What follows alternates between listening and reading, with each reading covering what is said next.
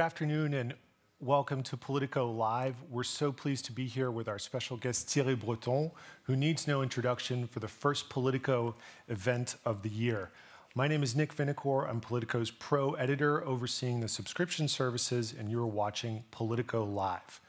Here we are, year 3 of the pandemic, in an economic crisis, with the French presidency beginning here in Brussels, and so much on the table in terms of policy decisions and changes this year. We have so much to discuss with the Commissioner, and we will be getting into all these newsy subjects to launch the year with plenty of new things.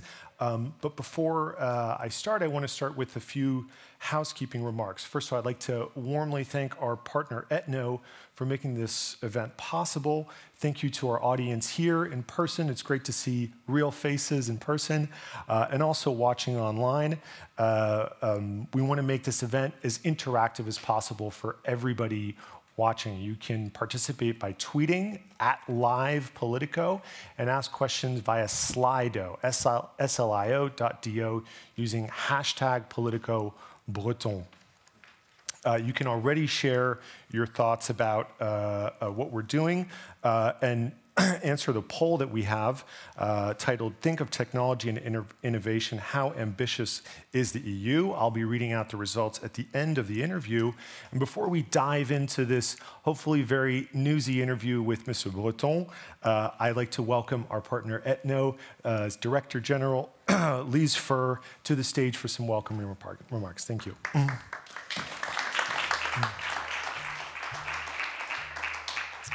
Thank you, Nick, and good evening to all of you. Thank you to the Politico team and to Commissioner Breton. I speak to you as Director General of Ethno. Since 1992, we've represented the telecom operators who contribute to investing 50 billion euros per year into the digital future of Europe. We are technology companies with a fully European history and DNA. I want to share with you 3 things that just happened and that call for Europe to further step up its actions. I also want to share 3 positive things that change the European attitude to technology. Let's start from the 3 big things that happened recently. The first thing is that we started realizing the effects of the global tech turmoil.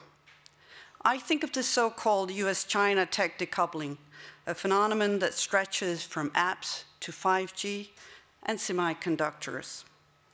Consequences are expected to be so real that a 2021 IMF paper predicts a fall of global trade as a result, one that will likely affect Europe more than US. The second thing that happened just this November is that the US companies started a new gold rush to conquer the so-called metaverse. If we look at hardware alone, the FT expects over 45 million metaverse terminals by 2025. Many of the market leaders were in display last week in Las Vegas at the CES. The third thing that happened is we came to an even clearer realization of how today tech power equals unrivaled corporate power. On January 3rd, Apple became the first corporation ever to hit the $3 trillion capitalization. As European corporate leaders, this calls for a question. Which role do we want to play in Europe in this scenario? The past years have brought about change in how EU sees itself in the global tech landscape. I have reasons for confidence. The first thing that changed is the EU political approach to technology. Since the new Commission took power, the EU started to be very serious about industrial policy. We see a stronger political focus on investment, from semiconductors to 5G, data, cloud, and edge computing. But we also see less naivety on the relationship with big tech. The DSA, the DMA, are there to testify it. The second thing that changed is that Europe started seeing the interplay between digitalization and the Green Deal. If we're serious about that, it can be big also in terms of leadership in innovation. No other geopolitical entity has the same level of attention as the EU has to CO2 emissions. This is one where the EU can lift its partners, including the US, in adopting technologies like 5G, AI, and digital services as a lever for decarbonizing traditional sectors. The third thing that changed is that policymakers are starting to see telecom also as an essential enabler of digital innovation and growth, and not only as a sector which to squeeze lower prices. But there is much more that policymakers can and should do. This is why I have a final message. I agree with Commissioner Breton when he recently said that there is a visible progress in the digital transition, but that we need new EU-wide efforts. As a telecom sector, our plea to policymakers is to go all the way in promoting investment and smashing the barriers to EU innovation. The work done in the past by the EU is important, but we still need the proactive involvement of all policy makers to make it happen, also in the top. As several telecom CEOs recently wrote in a statement facilitated by ETNO, more can be done in the field of competition policy. More can be done in rebalancing the relationship between European players and tech giants. And more can be done in ensuring that national regulators embrace the pro-investment spirit of EU digital policy. Also, telecom companies are there to help and to be a vital part of the solution. To wrap it all up, our 3 reasons for confidence do not resolve the 3 reasons for worry. But we can use our acute awareness of global tech turmoil as a lever to be even more proactive in promoting European digital leadership. And with this, thank you for listening, and over to you, Nick.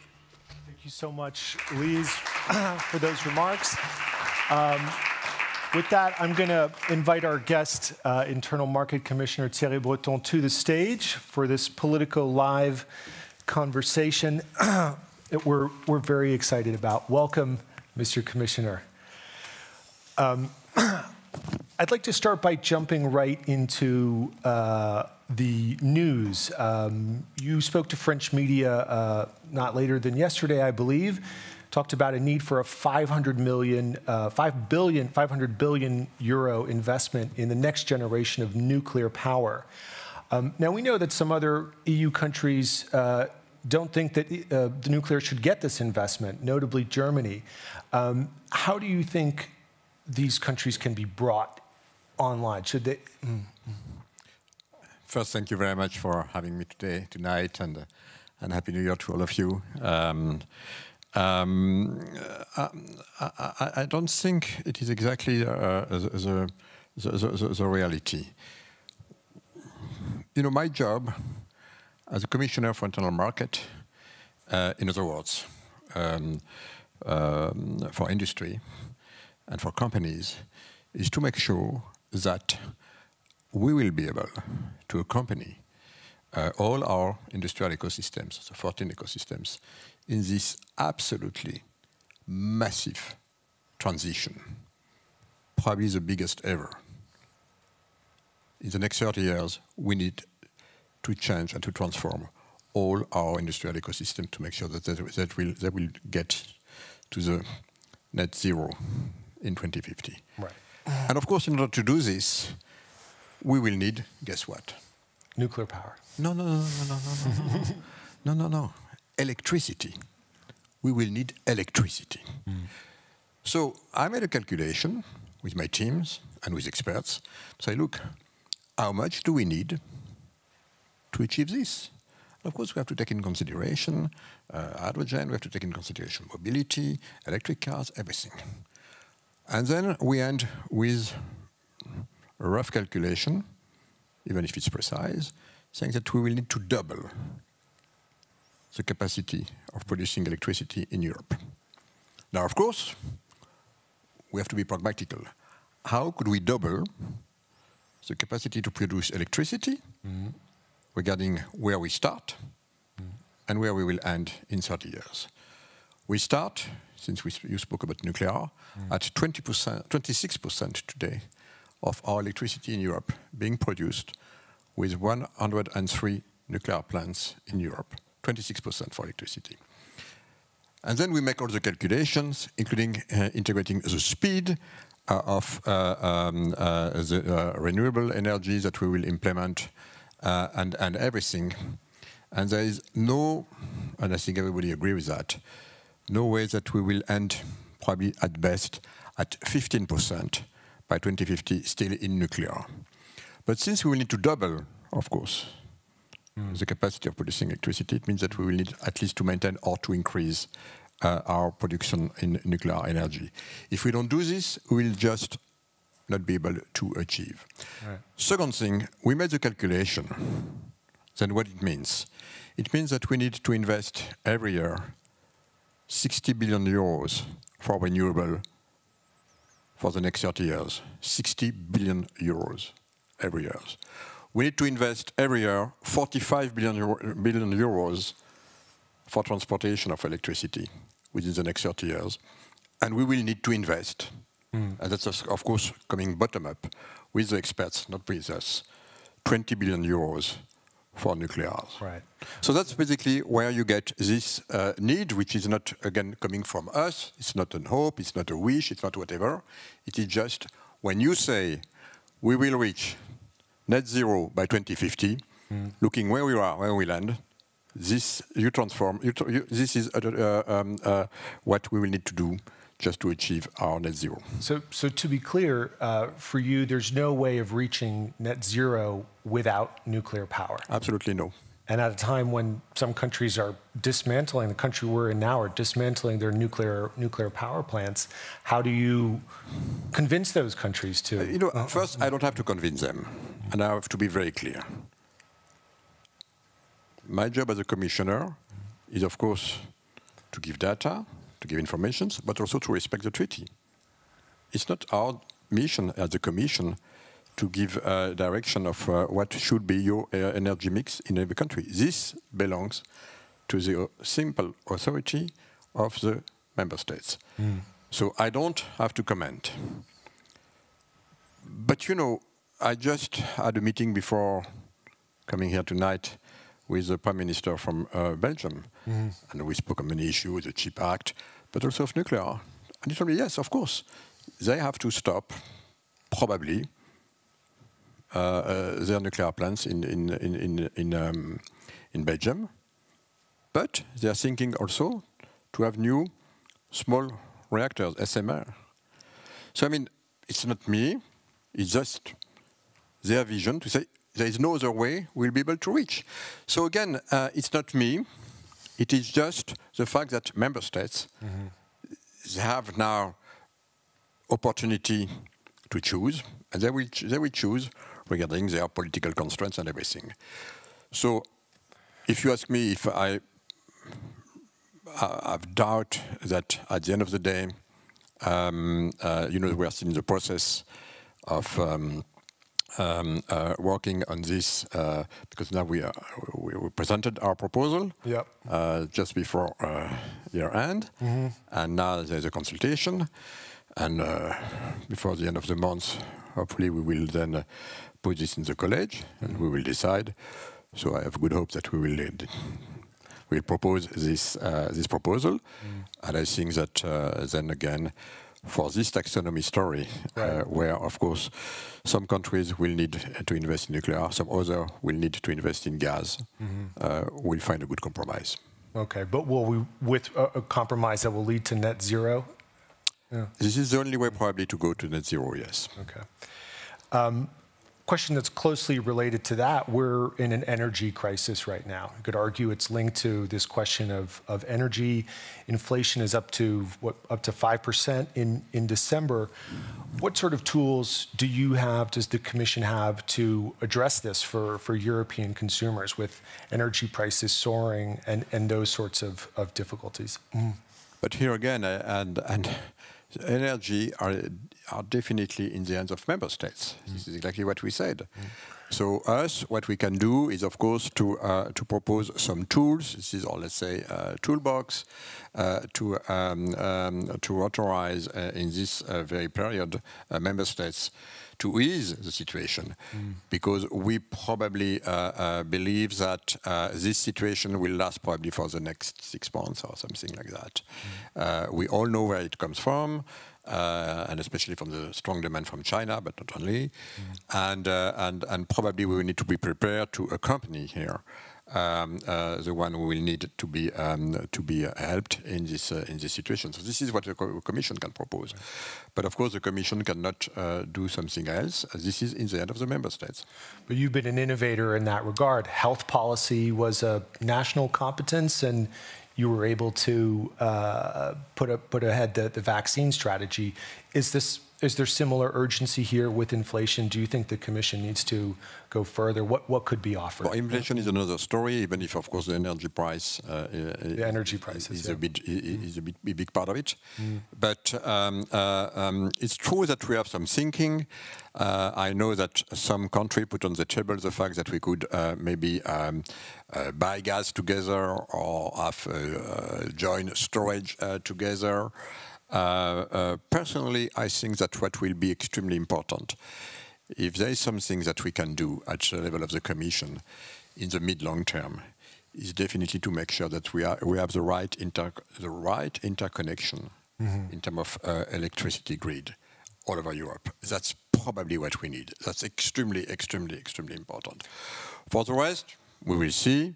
These are temporary solutions. But the most important thing, believe me, is to have really Europe to be fully interconnected in electricity, and it's not the case yet. Do you think there can be an economic recovery in these circumstances with inflation so high, or are we headed into a period of crisis? That's a very important question. Of course, we see inflation everywhere. And we know that inflation is starting to be more, let's say, sustainable, if I may say so, quote unquote, when it is transferred to salaries. And it's true that we start to see this, especially in the US, but also now maybe in some countries. So we have to be very cautious. Personally, I'm a little bit cautious. I'm not comfortable with inflation. I know that some economists say, oh, well, it's just for a few months. I believe it's probably stronger than that, so we have to be prepared for that. And I know, having been a finance minister, that it's not easy to run the economy of a country in inflation. So we probably should be prepared. Of course. Right. Just want to remind the audience you're welcome to keep asking your questions. We'll be taking questions from the audience too. But I want to get into the question of strategic autonomy. You've become known as a champion of the idea Europe should be more autonomous, more independent. And we're in the midst of a pretty ugly dispute with China and Lithuania. I wanted to ask you, can the European Union work with Taiwan in Lithuania to protect those investments? Well, few comments, if I may say so. I don't like the word champion. Okay. Except in sport. Except in sport. So I know that there's some stereotype. You have two nationalities. You are both, I think, US citizen and Sweden. That's right. I am also. I have two nationalities. I am French and Senegalese. So you could choose. I don't say that because you are American that you are Atlantist. So this is not because one of my nationality is French that I'm a protectionist or a champion of sovereignty. I'm just working in the general interest of Europe. And it's true that in this concept, I really think that a lot of things are becoming more and more geopolitical. And if there is something that we learned in this crisis, COVID-19 crisis, it is definitely that even with your best partners, including the US, and the US are our best partners and our allies, sometimes,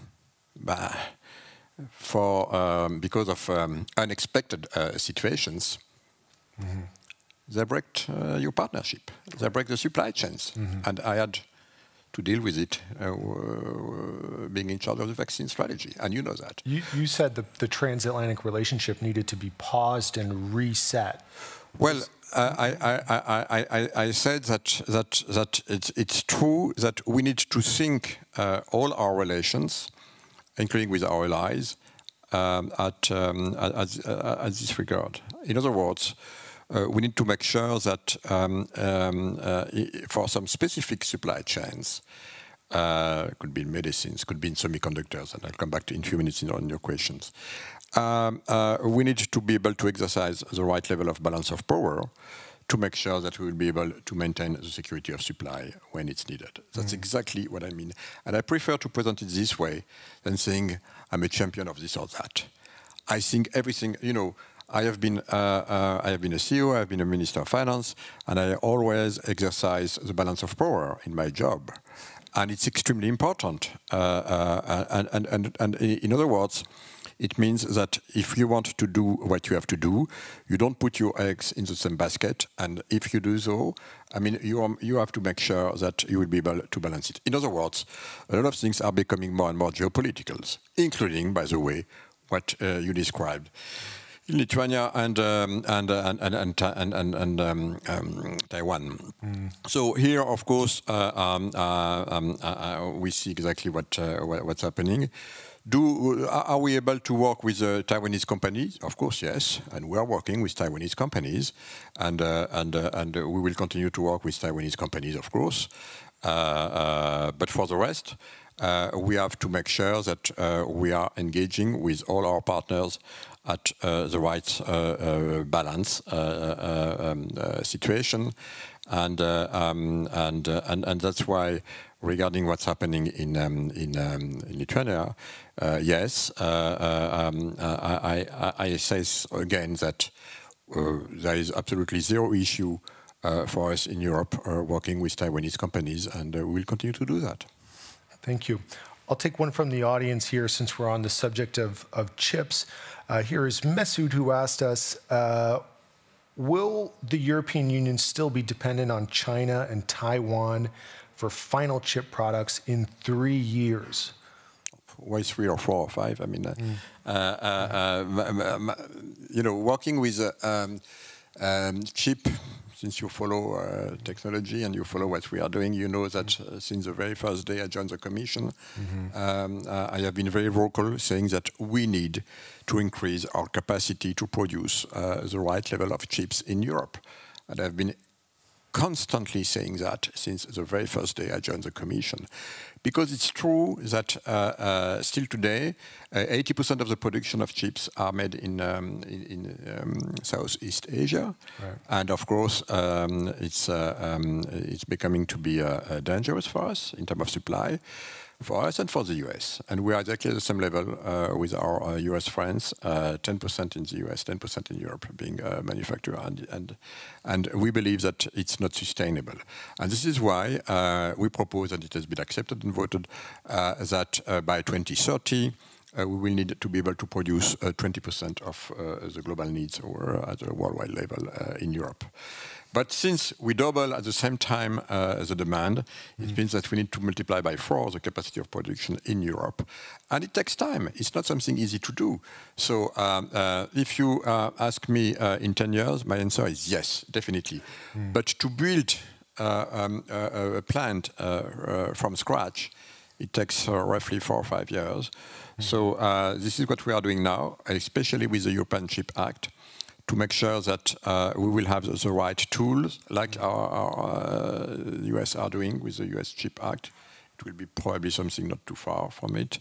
We have a lot of interaction with our US partners on this, but also with what's happening in Japan or in Korea. I think here also we need to consider level playing field with our partners / competitors, and also we have to make sure that we'll be able to produce what is necessary for the future market. And you know that I've been here also very vocal on the fact that we need to be able to produce below 5 nanometers technologies, which will be extremely important for everything coming into the edge computing, beyond 5G, health, and everything. So the answer is here also we will probably continue to have some shortages within the next few quarters in semiconductors. Then we will catch up. This is a cyclical industry, as you know. And mid-time, of course, we are working extremely hard to propose, and President von der Leyen is extremely active on this. She was vocal. She was vocal in State of the Union speech, and she's pushing us hard to make sure that we'll be able to propose this in the following weeks. Okay. Well, since we're here, it's the first sort of proper news event in Brussels. I wanted to ask you, what can you tell us about the European Chips Act that we don't know already? What is something that is going to happen this year? It's an ambitious title, and we don't know the fine. Well, first, we are working for more than 1 year on this subject, and as I told you, we have been engaging with all the European players for more than a year now. We identify pretty well what is needed to fulfill our requirements. Our objective is not, again, to do everything on our own. Our objective is to make sure that we'll be able to secure the supply. Again, here also to install the right balance of power. We are extremely strong, as you know, in Europe in research and development with IMEC, not too far from here, with Leti, Leti in France, in Grenoble, with Fraunhofer Institute, to mention a few R&D centers in Europe.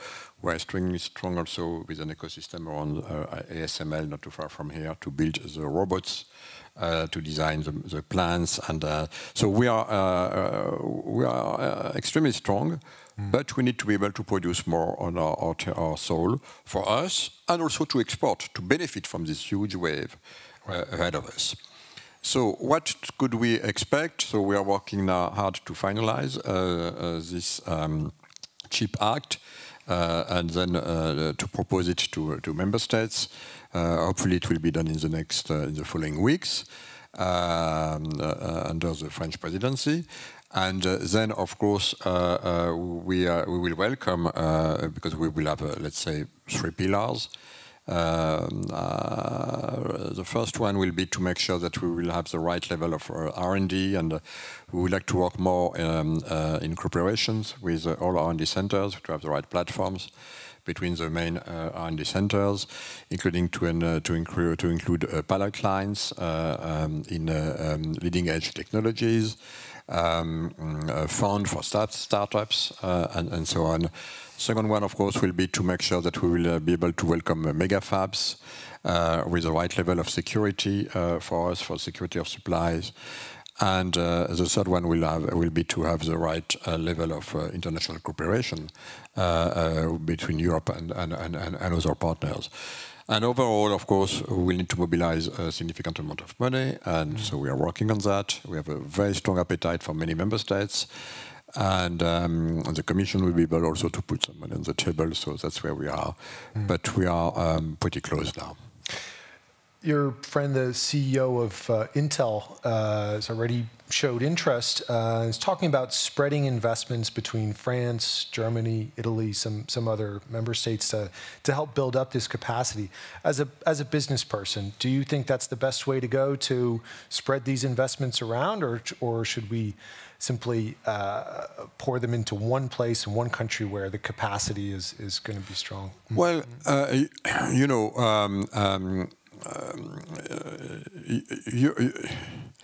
We are a continent, and since you speak about Pat Gessinger, he doesn't put all his investment in Arizona.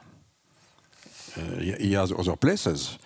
In the state of Washington, maybe in Albany now, in Florida. So I think it makes sense. It makes sense to spread some of your investment all over the continent. And it would be a mistake to do everything at the same place. They don't. He doesn't do this in the US, so I don't see why he will do this in Europe. And this being said, it's true also that regarding the ecosystems, you know, what do you need? You need competencies to build a mega fab. You need a good level of energy, stable. Right. Here again, come back on electricity. And skills, I said, that's extremely important. So it's good to do this where you have already the competencies. And then you could, of course, differentiate. You could put fab somewhere. You could put some packaging elsewhere. You could put some R&D in a third place. I think this is what he's contemplating to do now. Great. Another thing you've announced on that is an industrial alliance on microchips to really foster. Question is, will you invite foreign corporations to be a part of this alliance from China, from the United States? Will they be welcome in the alliance? No, the first thing, of course, is to know exactly between us what we want to do, where we are, and to make sure that we understand what we really want to do. And then, of course, this is the main purpose of the alliance, to start and to establish, and we have a lot of discussions, the right vision. And then, of course, we will welcome the partners, including non-EU partners, to help us to fulfill this strategy. Should there be criteria? Should there be conditions? No, I mean, you know, here again, we are totally open, and we are an open continent, but at our conditions. We put some conditions, but we are open. So now we are defining the conditions, and then of course we will welcome everyone. Right. But we are doing things at the right place, I believe. Because there is a risk, right? We reported very closely on the story of Gaia X, which is a European cloud federation where it was very open and foreign companies got involved. And then there ended up being a split within the senior members of this board over the role of foreign corporations, including, is that not a risk? Well, that, you know, no, but Gaia X was really definitely, I mean, it was important to establish a good understanding of what we want to do. And then, of course, we are doing things now in cloud with more specific needs, especially in defense or health. But I think it's working well together. It's not exclusive. And here again, coming on the chip, you know, our strategy is pretty clear. But you mentioned a few minutes ago Intel. Yes, probably if Intel is willing to benefit from the CHIP Act, yes, Intel will be welcome. But we did not ask Intel to design our strategy. We did it ourselves. It's our job. And then we invite. Could be others. But we know exactly what to do, including with some condition to be able to make sure that we will have always, along the chain, the security of supply, which is extremely important. Right, and one of the things you've put forward to secure security of supply is an emergency tool, new powers to protect European supply chains, to make sure that we have in the healthcare sector and other sectors. Could you tell us a little bit more about those tools and how far you might be willing to go to protect supply chains? Two things. The first thing is that, sorry to come back on this, but you know, I've been in charge of the vaccine strategy of the EU beginning of February last year. And one of my first discussion I had was, of course, after visiting all the factories and everything, making sure that we could be able to supply all our European factories in our vaccine. And of course, we had a lot of our factories in the European factories being located in the US. And unfortunately, because of the DPA that the US had put in place, de facto, the US blocked the export of our own components to Europe. So I had to interact myself with Jeff Zients, my counterpart, and they said, look, I'm sorry, but I can't. And I said, look, but this is my factory, this is our factory, yeah, but I can't, we have the DPA. And then of course, I came back to the college and we had a discussion, and I'm happy that finally my colleagues decided to follow my wish to have an instrument to say that we will export also with everyone, of course, like always, but as long as we have reciprocity. If we don't have reciprocity, we will not. And then when I put this tool on the table, I started to discuss again with my friend Jeff Zients, and he started to reopen our supply chains. My point is that, of course, we in the US, they are smart enough to have a DPA. Maybe a good idea that we have a DPA also, like the US. Right. Defense Production Act? Is that yes, and this is exactly what they used for, and I think it's a pretty good idea. But you found a bit of leverage in that discussion, didn't you? That's the balance of power. Right. That's what I call the balance of power. But we know we have the same thing with China, we have the same thing with everywhere. But I think that coming back to your question, I think the DPA that the US have put in place is probably an appropriate tool in today's world. And I think it will be good that the Europe, as a level playing field, develop this tool like the US did it. Right. And it's not protectionist. Right.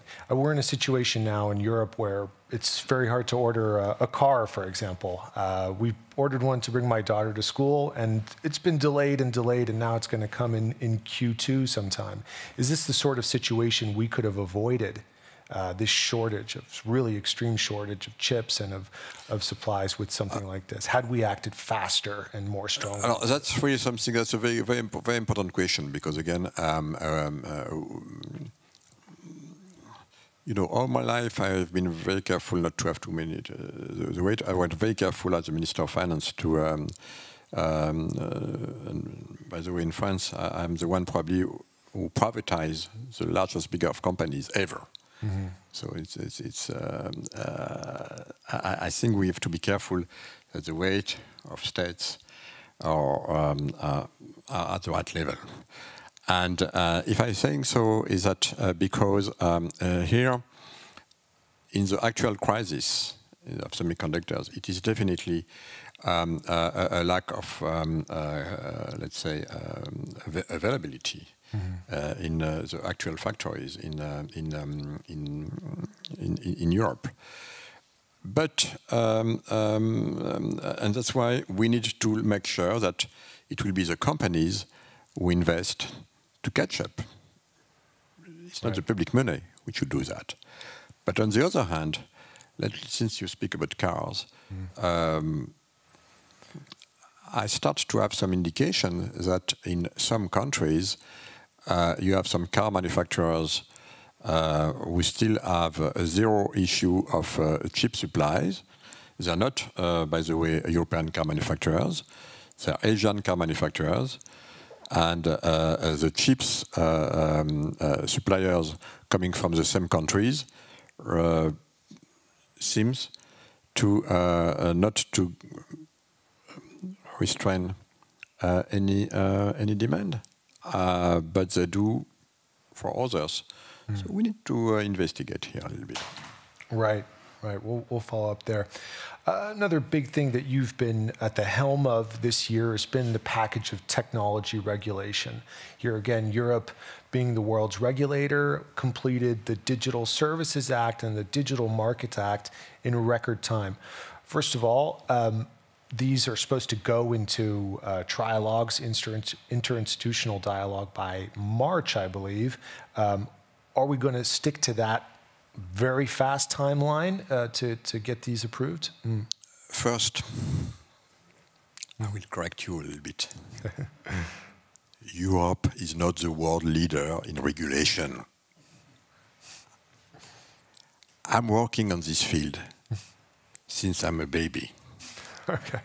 I wrote my first book here in 1984. We know it. Soft War. It's still on sale, I think. Yeah. and you were not born. And of course, then. Sorry for the publicity, but it's in the past century. Then I wrote another book, many books, but another one was La Dimension Invisible. And this is where I spoke, it was in 1990, of the need to organize, not to regulate, Nick, to organize our information space. And I mean, there's nothing wrong. It is just the job of us politicians to put rules in this space. That's a full book, already in 1990, by Hazard. Now I'm in charge. And yes, to tell you the truth, the very first day I joined the Commission, I said to my team, including here, Lucia and Terence, we need now to organize our information space on two dimensions. First, the economical part, to make sure that everything that we put for years and years and years in place to have fair competitions will be transformed in this information space or digital space. And then for us in society, the way we work, the way we use it to protect our democracy, to protect our children and so on. That's the DSA. And first, when I started to work with a simple act with the two sides of the same coin. And then finally, we decided it was probably more appropriate to have one side for the economical part, the DMA, and one side for the societal part, the DSA. It's done. We did a very large consultation for a year. We put this in place at the end of last year. And now, of course, we are entering, as you know, the Council voted for it, both unanimously. The Parliament voted also for the DMA. It's expected to vote for the DSA in the second part of the month of January. Right. And we will start the trilogue tomorrow. Tomorrow is the first trilogue. Yes, first, I understand that in terms of speed and the standards of the Commission, it's pretty fast. But there's an urgent need. And by the way, when I'm discussing with my US friends, and you know all the discussions they have in the Senate and the House and everything, they are all willing to do this because they have to do this. It is a job of politicians to organize our way to live together. It's not to regulate, it's just to organize. And yes, I mentioned a few times that it was a little bit the Far West. We will do it, and I hope that it will be done under the French presidency. So I have good hopes that there is a strong momentum, very strong willingness to do it. And by the way, if it could be helpful for other partners, I have engaged myself with many others, of course with the US, but also with Japan, but also with Korea, but also with Singapore, with a lot of other partners who could maybe benefit from what we do. We don't say that what we do is absolutely the best thing to do. It has been complex, but I really think that it will be a very important movement for all of us. You mentioned the US. They weren't too happy with the DMA in particular. Do you worry about damage to the transatlantic relationship? Not at all. Not at all. And I had this discussion with Gina Raimondo. Not at all. First, when I hear to all the platforms in the US, a lot of the platforms are extremely happy. Maybe the four biggest ones believe that it will give them a little bit of more work to adapt themselves. But you know, and I will be very honest with you. We put in place this TTC between Europe Trade and Technology Council. So far, we will see what it gives. Of course, it's important to have a discussion, to have let's say a council where we can talk and exchange, and it's extremely important. But the proof is in the pudding. We'll see what it gives. And then, of course, coming back to the reaction of the US, the first thing is that what I said to Gina Raimondo very clearly, it's not against anyone. It is really for European companies and for European fellow citizens. It is our job. But of course, some US companies will be impacted, some European companies will be impacted, some Chinese company will be impacted. I mean, it will just be our own rules to organize our digital space. And of course, you will be welcome to come, but you fulfill. And I said, by the way, to Gina, look, I've been working all my life also, when I was not a Minister of Finance or when I'm not a commissioner in high-tech companies. I mean, never I will come to see you to say, hey, you need to change your regulation to make my life happy. I mean, it doesn't work this way. Right.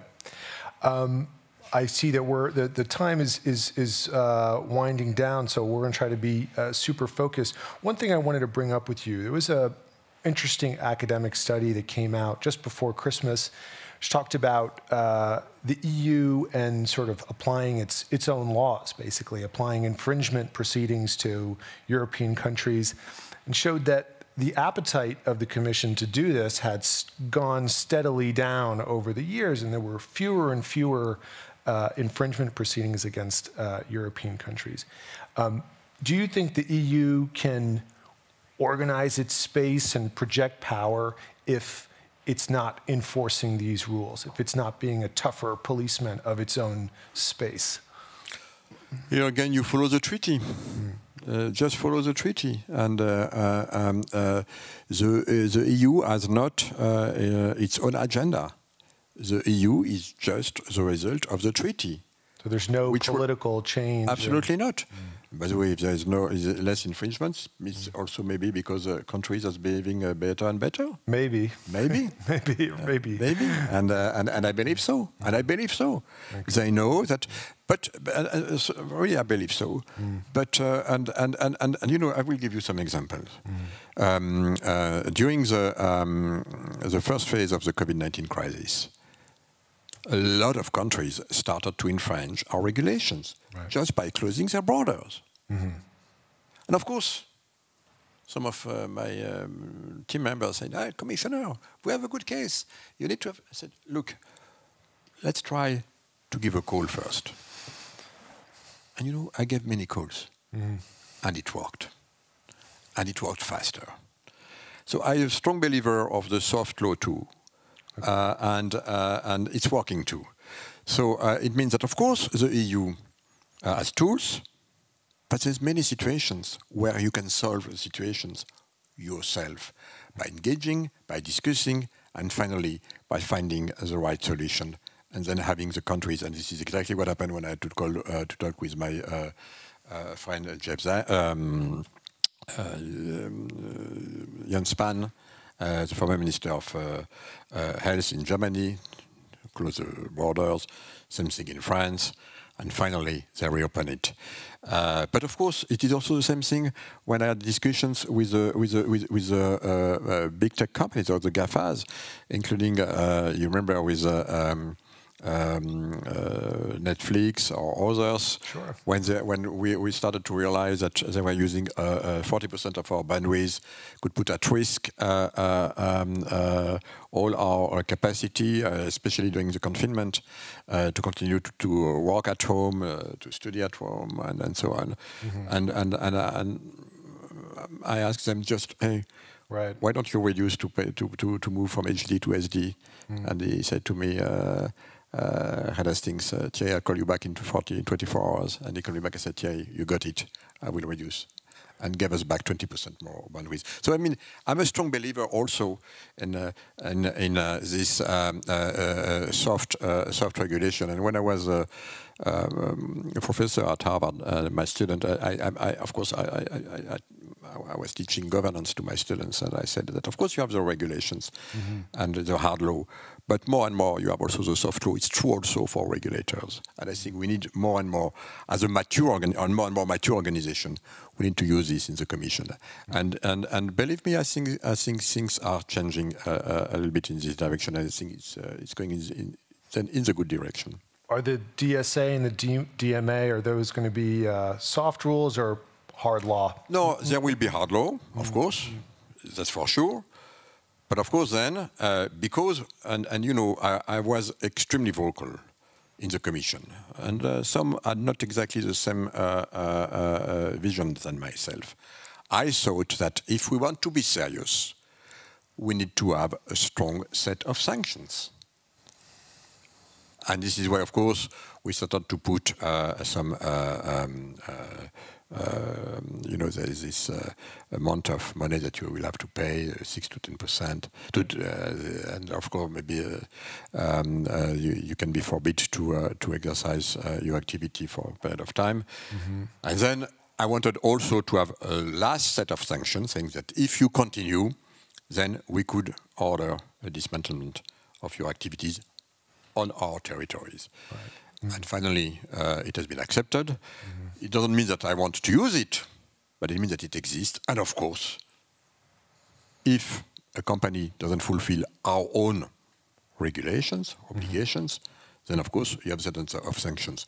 But then of course, like with the example I gave you for discussion I have with Jeff Zients, when you put on the table your I don't know, your tool. Right. Because I don't want to use your big stick, you might say. With a bullet in it. It's better to have a bullet in it, even if you don't use it, than not to have a bullet in it.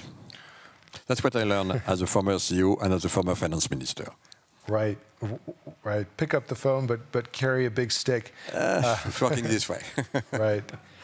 I want to get you on vaccines. The ramping up of vaccine production has been, you could say, a kind of an achievement, a crowning achievement of your administration with an enormous number of vaccines produced. Just quickly, is this mission accomplished for you? Do you think it's not done? Well, it's not accomplished because, of course, until the pandemic will be not over, it will not be accomplished because, of course, we will need probably to have new vaccines. We will need to have to adapt our vaccines to maybe new variants. And to tell you the truth, my personal feelings, it will be accomplished when we will be able to vaccinate all the planet, right, including Africa. Well, that's what I want to ask you including about. Africa. And this is not because I told you of my other nationality, but I could tell you that I see that we are at 7% in Africa.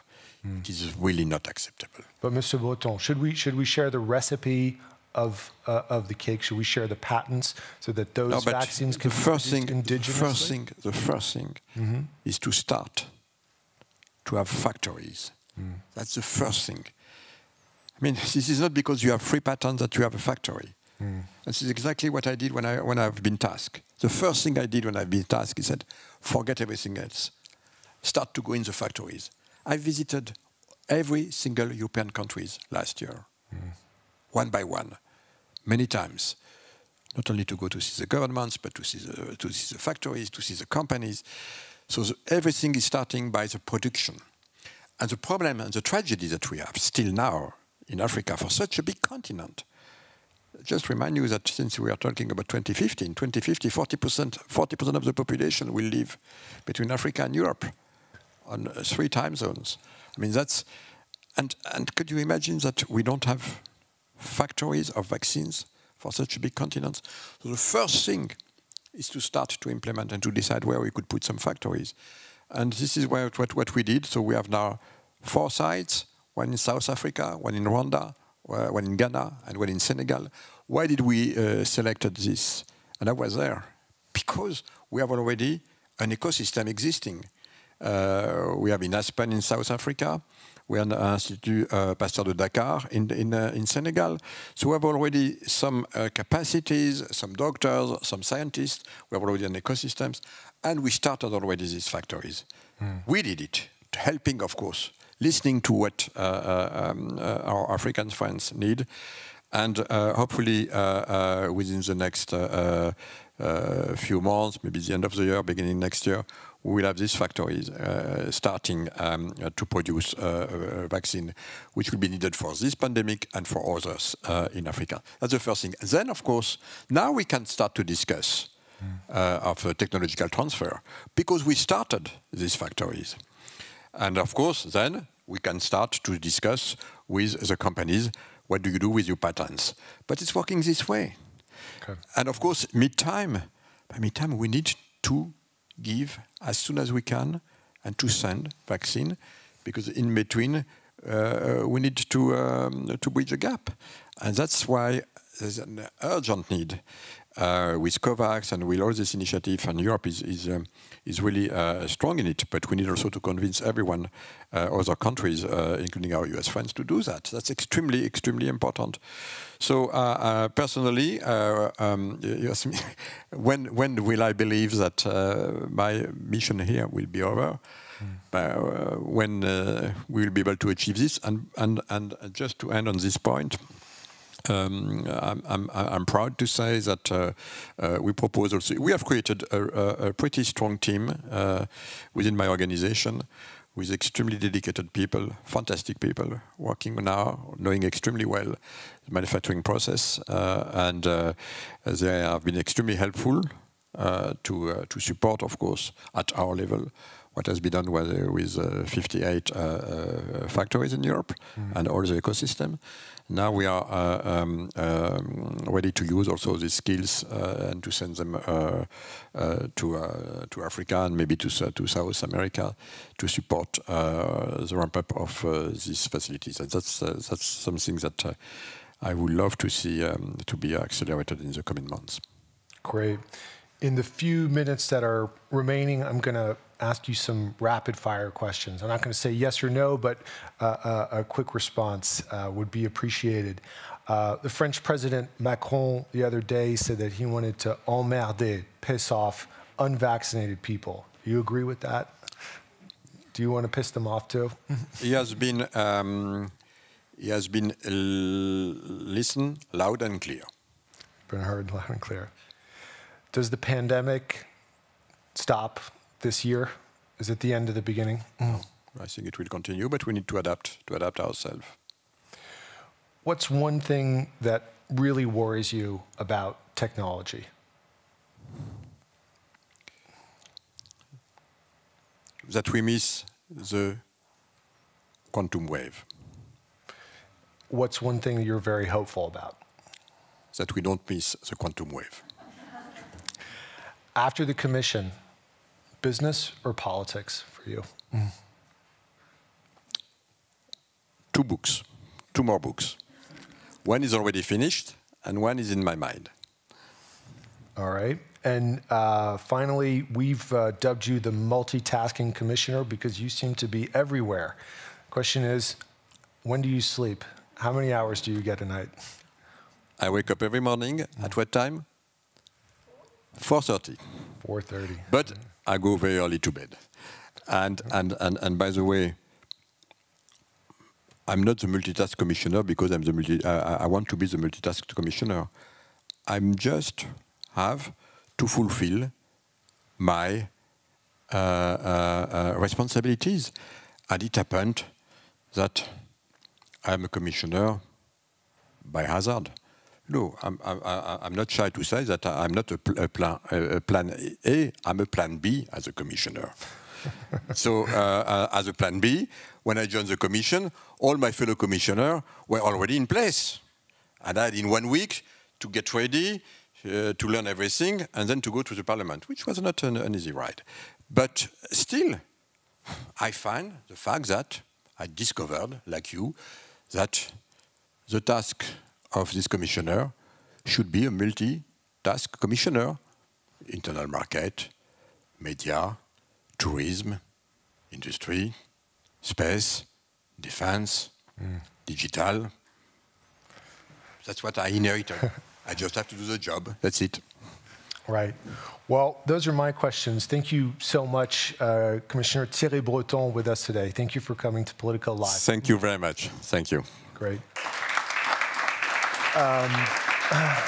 That's all for me. I think we can step off the stage. I believe we have some closing remarks from our partner.